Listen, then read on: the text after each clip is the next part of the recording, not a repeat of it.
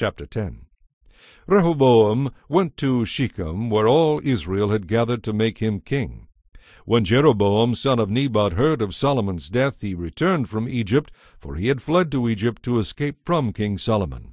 The leaders of Israel sent for Jeroboam, and he and all Israel went together to speak with Rehoboam. "Your father was a hard master," they said. "Lighten the harsh labor demands and heavy taxes that your father imposed on us. Then we will be your loyal subjects." Rehoboam replied, "Come back in 3 days for my answer." So the people went away. Then King Rehoboam went to discuss the matter with the older men who had counseled his father Solomon. "What is your advice?" he asked. "How should I answer these people?" The older counselors replied, "If you are good to the people and show them kindness and do your best to please them, they will always be your loyal subjects." But Rehoboam rejected the advice of the elders and instead asked the opinion of the young men who had grown up with him and who were now his advisers. "What is your advice?" he asked them. "How should I answer these people who want me to lighten the burdens imposed by my father?"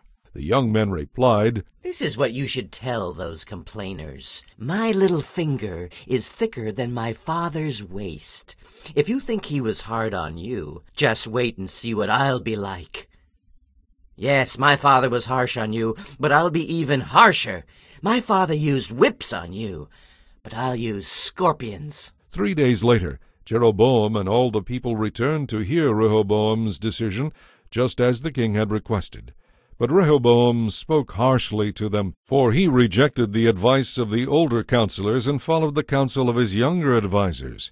He told the people, "My father was harsh on you, but I'll be even harsher. My father used whips on you, but I'll use scorpions."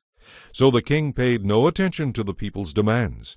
This turn of events was the will of God, for it fulfilled the prophecy of the Lord spoken to Jeroboam son of Nebat by the prophet Ahijah from Shiloh.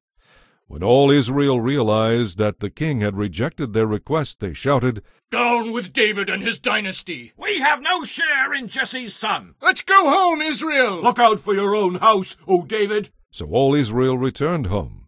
But Rehoboam continued to rule over the Israelites who lived in the towns of Judah. King Rehoboam sent Adoniram, who was in charge of the labor force, to restore order, but the Israelites stoned him to death. When this news reached King Rehoboam, he quickly jumped into his chariot and fled to Jerusalem. The northern tribes of Israel have refused to be ruled by a descendant of David to this day.